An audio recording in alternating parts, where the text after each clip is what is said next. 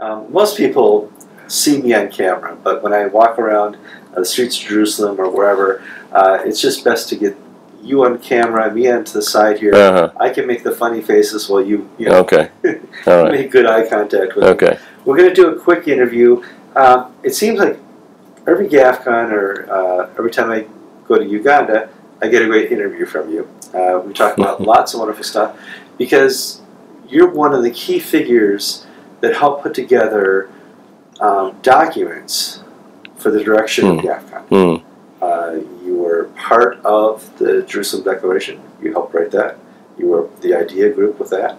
You helped write the communique from Nairobi. And certainly you helped with the team here write the communique from GAFCON 3. And this is a great time to talk about what goes into a communique. Yeah. How does one write a communique? Yeah. Now, a lot of people are like, well, how long is that going to take? We're not going to go an hour. Right. Maybe 45 minutes, maybe, who knows? We'll let the Spirit certainly drive this. But you're the first person who ever brought notes to an interview. Uh-oh. So I'm preparing the viewer for this up front. And I want to set the scene here. There was a draft released yesterday of the communique. And there's 3 types of reaction. Finally, GAFCON gets it. They're going to really speak the truth and love to the wider Anglican community that has walked away. You know, we're naming names, and this is it. Some were horrified. What do you mean, naming names? Well, why are we so rough on Canterbury? And can't we all get along? And then there's, you know, those who are just going to vote yes because they love the movement of GAFCON, and if this is what it takes to be the leading Anglican entity in the world, they'll do it. What goes into communique that elicits that type of response? Tell me where you sit down and you say, what do we want the world to know about GAFCON? Right. Well, one of the things that GAFCON, in a way, has prided itself on, if I can use that word, for number 1, number 2, and number 3, is that we did not have a pre-written communique. Want to look at the prime example on the other side, the Canterbury Primates meeting of 2016, where probably the communique was written weeks or months before the people left. And to be honest with you, I was feeling the need for prayer on this one when I arrived here Saturday afternoon, because I really didn't know what we were going to say, and we had one fewer day to prepare it. We were really looking at about 3.5 days before we would get it out as a first draft. So, in one sense, we were waiting on the Lord to guide us corporately. Having said that, in fact, I had been communicating by email with the groups about some things. And if I may use my paper, here's something I wrote to them. I said, what should be the tone and spirit of the statement? And I said, it should be evangelical. It should be biblical. It should be concise and clear. It should be memorable. It should be bold and humble. It should be spiritual, both listening to the Spirit, but also in its tone. It should be edifying. It should be general in focus, but with personal and specific examples. So that's the kind of thing that I was sharing with the group beforehand. And I think I also proposed to them at our first meeting on Sunday night that we take 3 of the daily topics for exposition: God's gospel, God's church, God's world, and we use that as a kind of a framework. Because the statement is not simply a report of what happened, nor is it a communique to the world from nowhere, but it's trying to mix together the experience of the conference with the need to speak outside the conference. And so we came up, actually, Archbishop Foley Beach proposed a new name, which was Letters to the Churches, a letter to the churches. The first one had been the statement, Jerusalem Statement. Well, the Jerusalem Statement, which had the Jerusalem Declaration inside. And then we had the Nairobi Communique. And so at Archbishop Beach's suggestion, this is the GAFCON 2018 letter to the churches. So those were some of the things that went into the process before we actually started meeting and putting our words to print, such as it is. Well, tell me who's on this committee with you? Who's writing? Yeah, well, Archbishop Glenn Davies, the Bishop of Sydney, was the chairman, and I was the convener. Here, you don't mind? No, I don't mind at all. We had people from various regions. From Ireland, Tim Anderson, who's the head of the branch there, GAFCON Ireland. We had Alison Barfoot, who is an American, but who is actually a member of the Church of Uganda and a tremendous servant of the Church of Uganda. The new Archbishop of Rwanda, Laurent Mbanda, Bishop David Anuo from Nigeria, who... Your microphone has slipped up into your... Okay, is that okay? We had Dr. John Senyonyi, who succeeded me as Vice Chancellor at Uganda Christian University and is a great leader in the East African revival. Actually, he and his wife read the statement in Nairobi back in 2013. Bishop Tito Zavala, former student of mine, Bishop of Chile. Bishop Michael Nazar Ali, who has been, I think, on all the statement committees and obviously is one of our great wise men. Dr. Mark Thompson, the principal of Moore College in Sydney, who's been on, I think, all of the statement committees. And then we had two very helpful, I don't want to call them gophers because they were more than that, but Bishop Michael Stead, who coordinated our work. He was the secretary. And then Nigel Fortescue, who essentially helped set up everything, would run and provide whatever we needed, from refreshments to Xerox sheets, whatever. So it was quite a varied group, and ultimately I think we came together, and I've already been getting little text messages of how grateful people were to work together. So that's the group. So you get together, you put together your message, right? Letters to the church. Mm-hmm. Multi-components to it, speaking out, mm-hmm. gathering other information from the people who are there. For the 2,000 people who went to GAFCON, 2,000 people had a different experience. How do you really codify that? Yeah, well, of course, it's funny because the statement group is almost working underground during this. Now, we did go to all of the plenary sessions in the morning, but like when they had the network groups and seminars in the afternoons, we went off into our own little room. So and I think that the most ironic thing was that yesterday, Thursday, when we had collected the comments on the draft statement, we thought we could go for the photograph at the temple steps. But when we saw the size, the lines, and we began calculating how many hours it would take for 2,000 people to get to the temple and back, most of us almost simultaneously decided, no, we're not going to do that.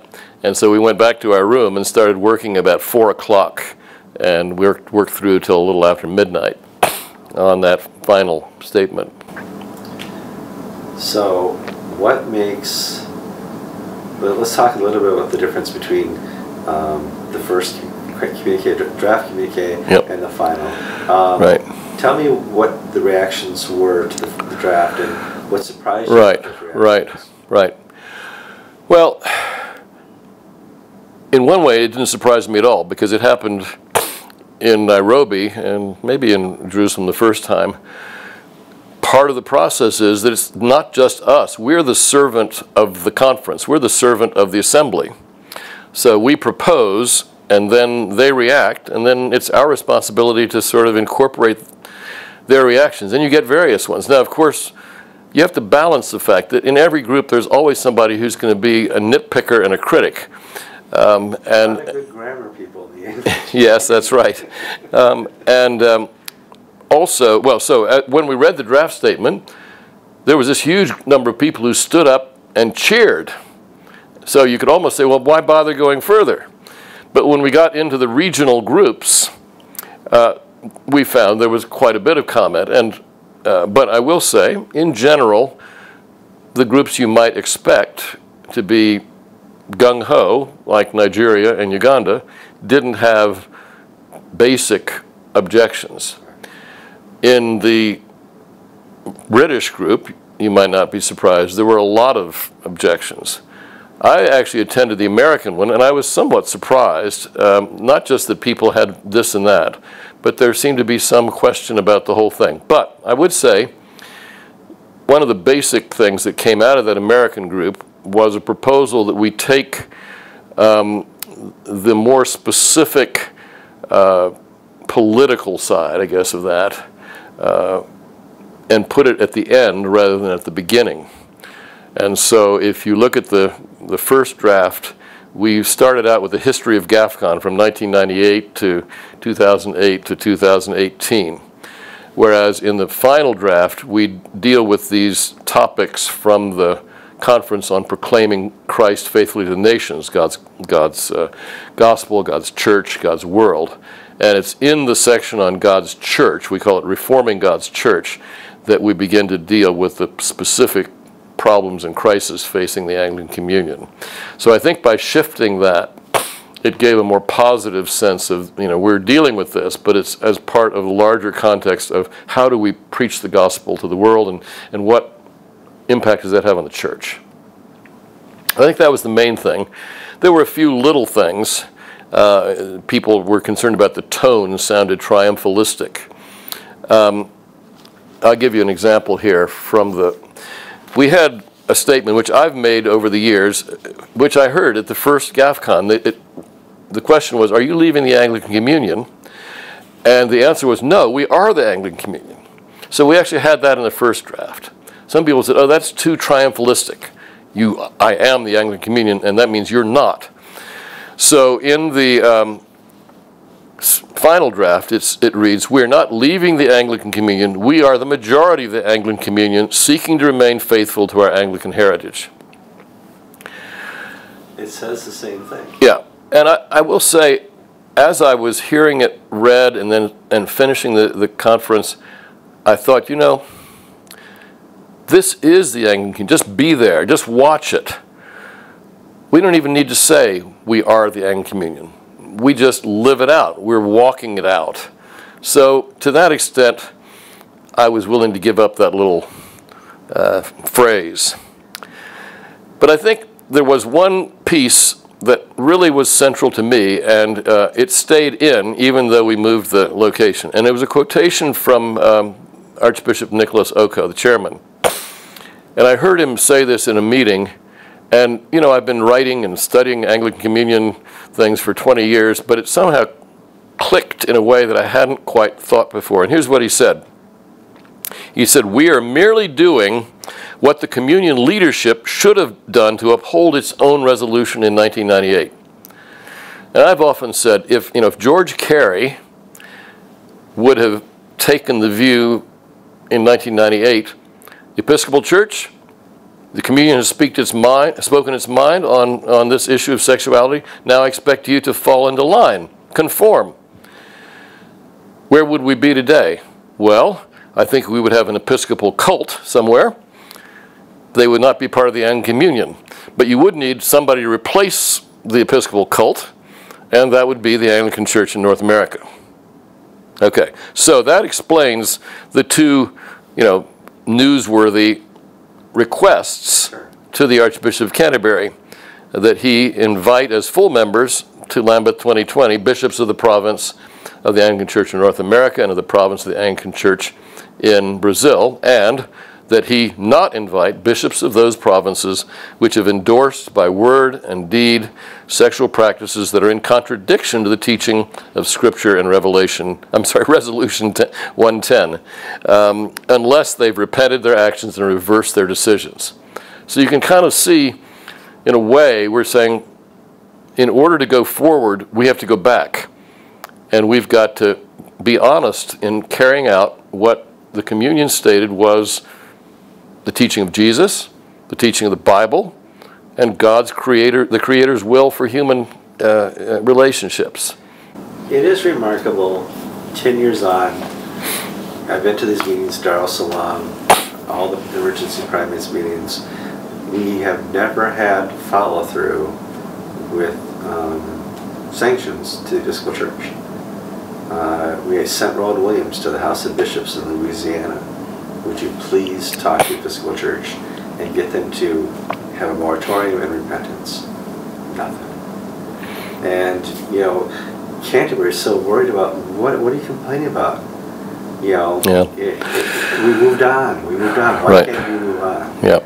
And I think in the communique you express why we're not moving on. Well, in my writings over the years, I've quoted several times the Lambeth Conference resolution in 1920 that says that marriage of a man and a woman is God's unchangeable standard. And I've said, if it's unchangeable, it's unchangeable.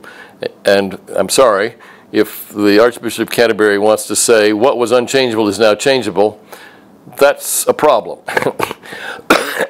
So that, I think, is why we have to go back to where things went off the tracks. Of course, in the meantime, there's been 20 years of growth in other ways. I mean, the crisis caused by Lambeth, after Lambeth 1998, brought people in the global south and some of us in the west who were being basically excluded together in ways that we couldn't have imagined. I mean, obviously, in my case, it led to 10 years of working in Uganda, but there's all sorts of interrelationships that have built up over this time. So in that sense, we're not going back to 1998. But in terms of spiritually and theologically, we're saying we're not going to debate that issue. It's a matter of whether or not the Lambeth leadership wants to go their own way or not. Back to the communique. Sure. Today we deliver the final communique, and I heard nothing of complaints. Not even grammar complaints. Probably the hardest part. Yep. You guys worked all night. You have a cold that you caught coming into town, and that's something to help. But when you guys really, put to work the tone that you got back from the participants, the delegates, you got it right. I think so. I mean, the trick was we didn't want to back off on the substantial matters, that this is a really serious theological crisis facing the Anglican Communion. On the other hand, we wanted to speak the truth in love, in charity, and with a humility. It was funny because we actually, at one point, we were, they had accused us of calling the leadership of the communion to repent. And so we kind of said, we better do a check on how many times the word repent occurs.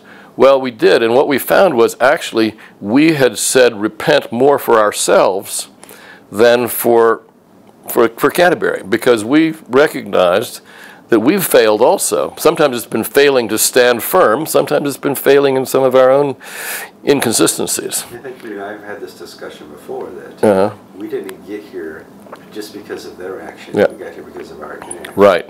So there was that desire to try to make sure that the final, communique communicated that sense of humility, and I think we did succeed. I think the people that I was most concerned about, there were some of the British people who were sympathetic to GAFCON, who were in their own particular problems, ecclesiastical problems, but I think wanted something that they could take back and say, hey, this is really, I commend this.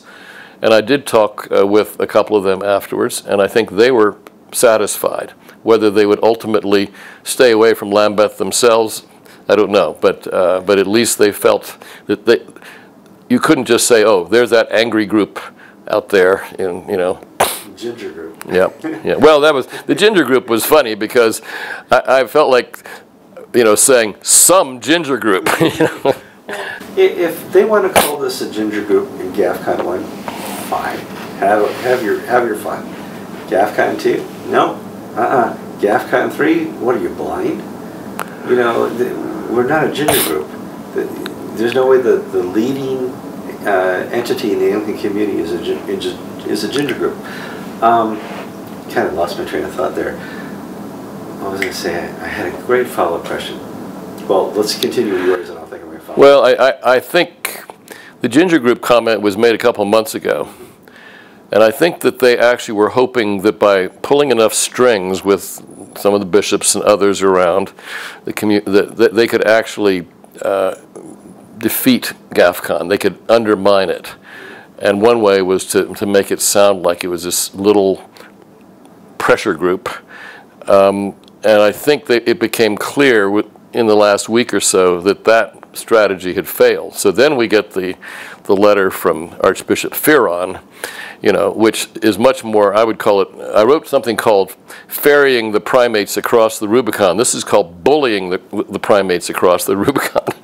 That was threatening, schism, throwing out all the scare words. And I think that indicated that the people up there began to realize that this conference was actually going to come off.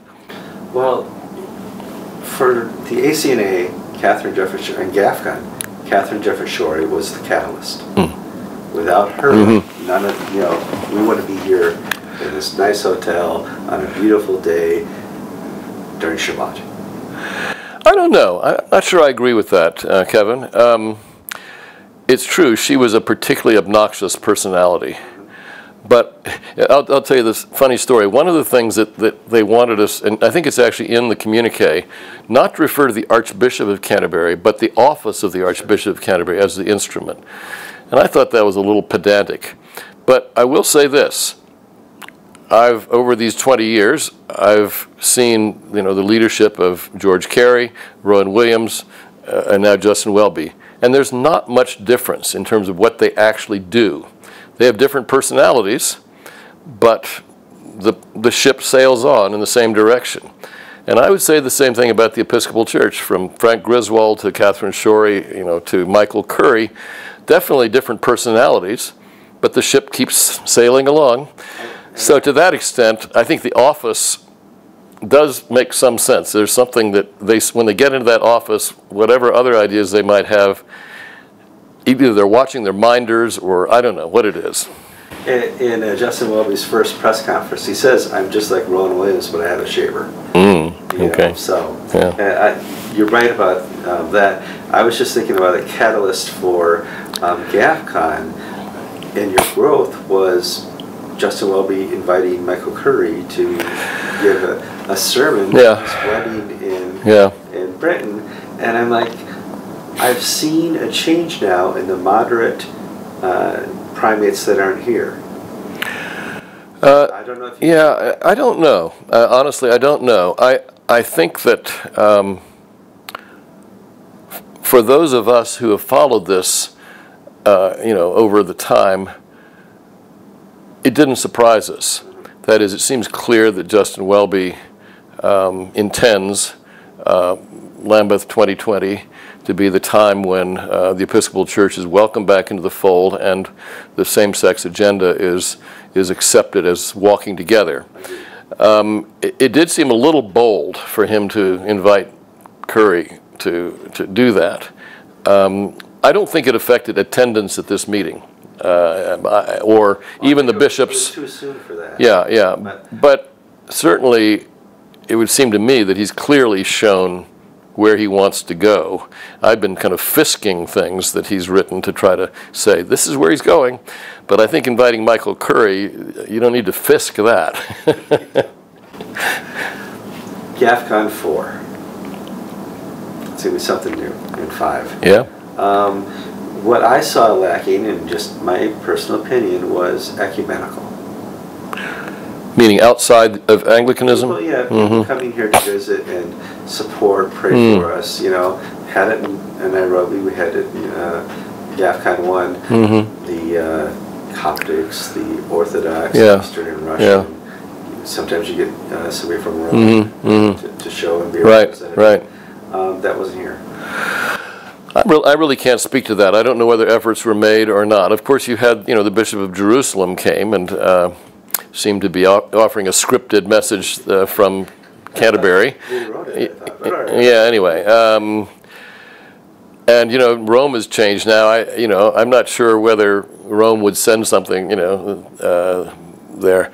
So I don't really know whether that was intentional. I do think that the intention of GAFCON is to make the Anglican Communion again a genuinely global, international Christian body that will have an impact all over the world. And if it does that, then I think the ecumenical ties will emerge. Are you going to continue blogging? I don't know. Contendinganglican.org.